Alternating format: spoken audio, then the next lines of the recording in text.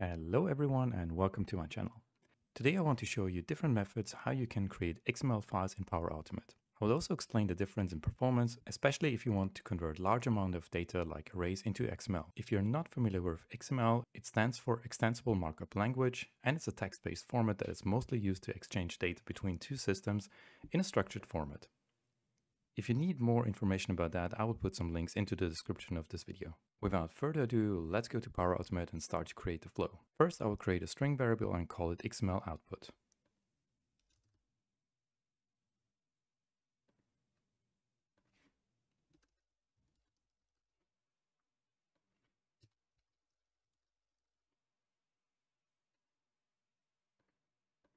Next, I have an array variable with a lot of roots, and this array should be converted to an XML format.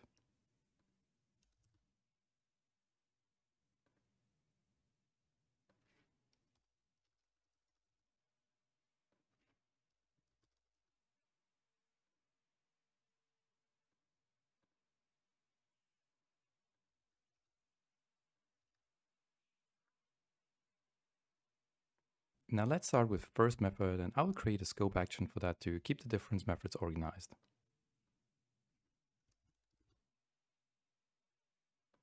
With the scope action, you can group many different actions into one scope. You don't have to do it, it's just now for educational purposes, and it just helps to keep the whole flow a bit more organized. The first action in the scope will be a set variable where I will enter the XML prolog, where it will define the used XML version and the encoding type.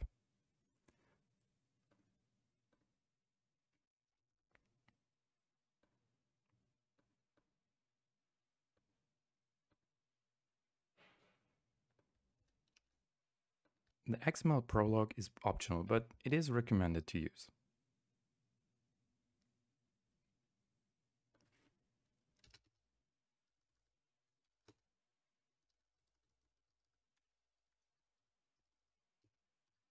Then I will add an append to string variable action and add the tag roots.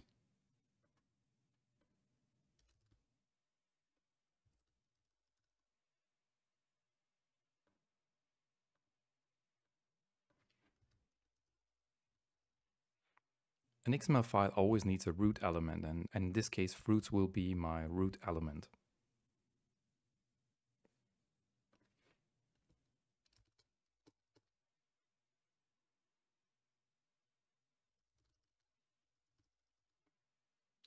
I will add an apply to each action and add the array fruits. In there, I will add another append to string variable action.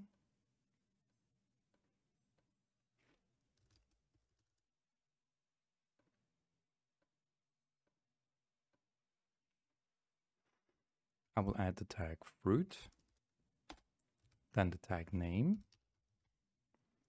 and in there is the value of the current item. In that case, it's the property name.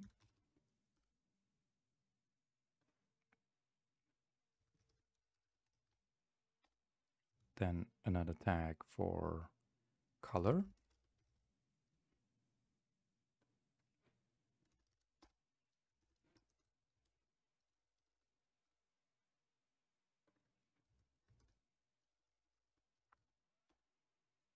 And the final will be the origin.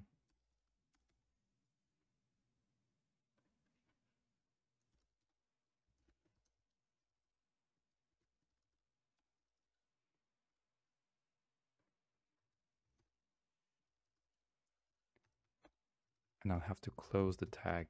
That's very important. Every tag in XML needs to have also a closing tag at the end.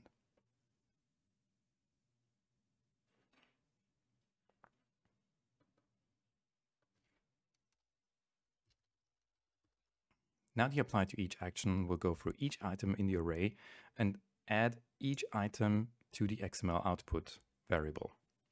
After the apply to each action, I'll have to add another append to string variable action to close the root tag.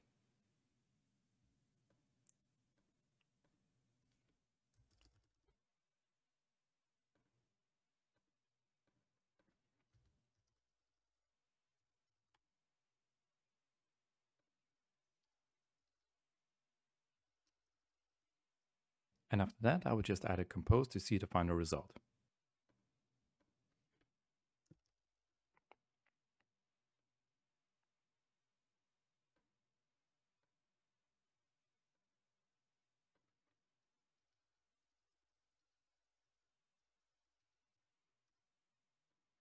Now let's test it and see how long it takes. So that took about 20 seconds, which is quite long, because I'm not dealing with so much data here. How could I speed this up? One way would be to go to the settings of this apply to each action and turn on the concurrency control. Let's go there. So I click here on the action, and then I go to settings, turn on concurrency control, and here's the degree of parallelism. So if it's set at 20, it can handle 20 items at the same time. I can max this out to 50 items at the same time. Let's see how it's performing now. Well, it was a bit faster now, around 13 seconds, 14 seconds. It is faster, but still, we're not dealing with so much data here, just 95 items. And if you think you have very large arrays with 5,000, 10,000 items, then this can take a very long time. And you also have to think about all the actions that are executed. If you have an array with 5,000 items, then there will be 5,000 actions executed. And depending on your license model and how often this flow would run per day, you could already get into trouble with your maximum action executions per day. That's why I'll show you now the second method to create an XML file, which is way faster and can handle more data. And the best thing is you don't need to go to Hogwarts to learn this magic. So let's rename this one here the first method. Let's create a second scope.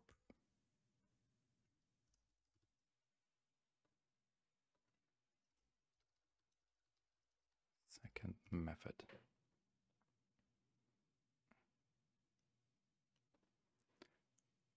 First, I will reset my XML output file.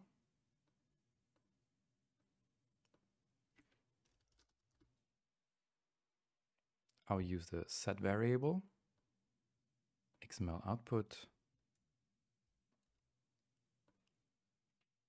and simply reset it.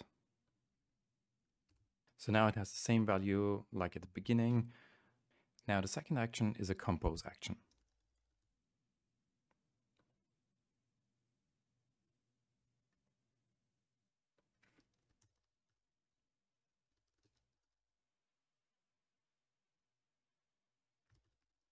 And in here, I will create the basis for my XML output. I will start with 2 curly brackets, enter here roots, and then again 2 curly brackets, then just fruit. And now after fruit, I will simply add my array. This might look confusing, but it will all make sense in a few seconds. So fruits will be again my XML root object. And fruit will be each single fruit from this array. And there is a function in PowerAutomate that can create an XML output from objects. And that's why we need to compose it in that way. So I will add again an append to string variable.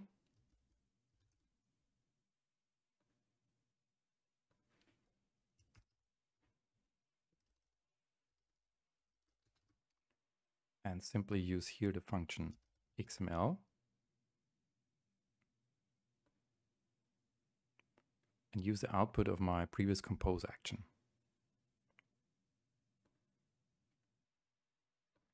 And at the end, I will just make another compose to display the output.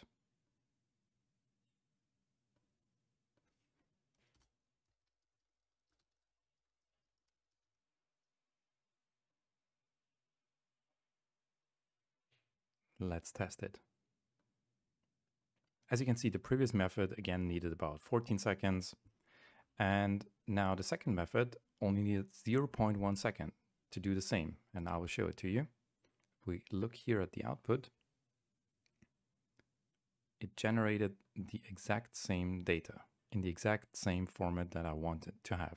And not only is it faster, but it only actually needs 2 actions, whereas the other one loops multiple times through the data and causes a lot of action executions.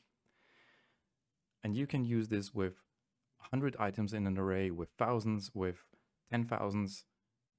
Of course, with 10,000 it will need a bit more than 0.1 second, but it's still a lot faster than using an apply to each action. Now there is a third method to create XML files when you need to have a very special structure. I'll add another scope for this.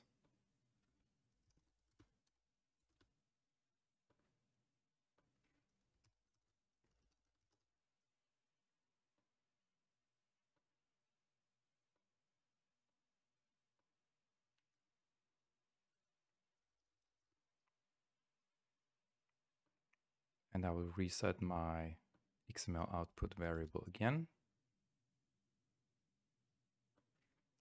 And now I'll use a compose action just to show you what I mean with a bit more complicated XML structure.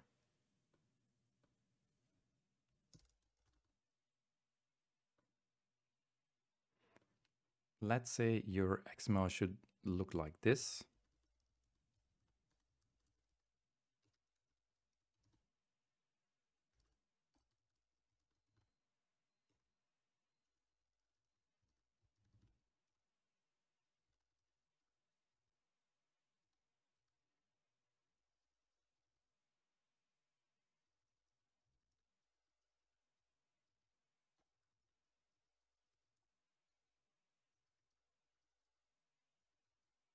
So as you can see, the name and the color are now not separate tags, but they're attributes of the tag fruit, and only the tag origin is separate. You cannot use the previous method to generate the output like this. If you want this, you'll need a select action in between, and I will show you how.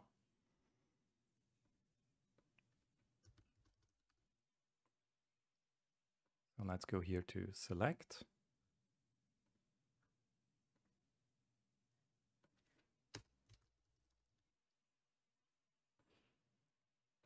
From our fruits array. I will use this icon here on the right side to switch to text mode.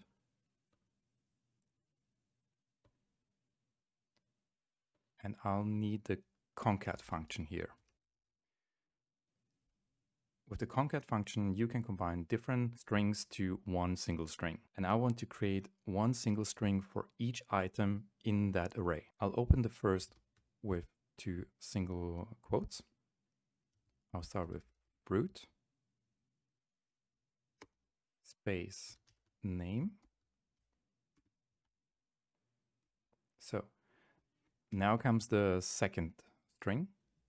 In that case, it's gonna be the current item and the property name of it. Now the second string, double brackets closed, color, double brackets. Now it's the value of the second property.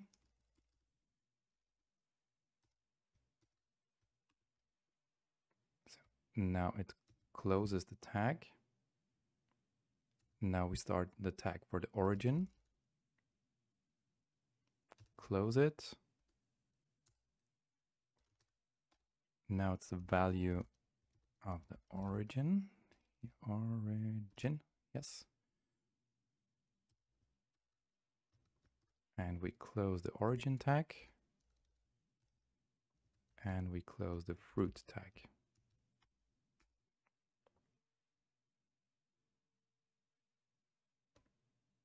So this select action will create another array, and I will need to convert these array items to a text to append it to the XML output. I will use again the append to string variable action. XML output. Now I want to add roots. That will be again my root element. Now I'll use the join action.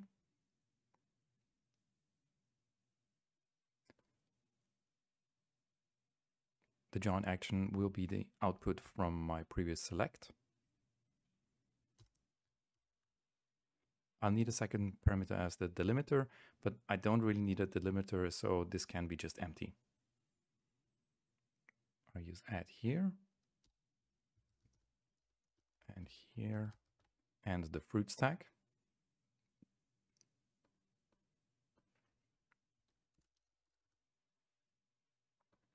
And final, again, a compose action to show the output.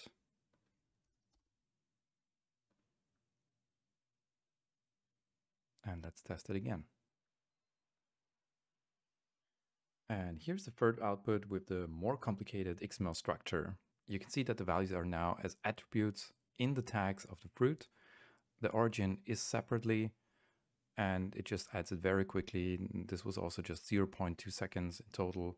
It's very fast, very efficient, and it doesn't require a lot of actions. Thank you guys for watching. I hope you found this useful for your own projects. I'm always happy for some new likes and subscribes. If you have any suggestions, just leave a comment. And with that, all that is left to say, have a great day.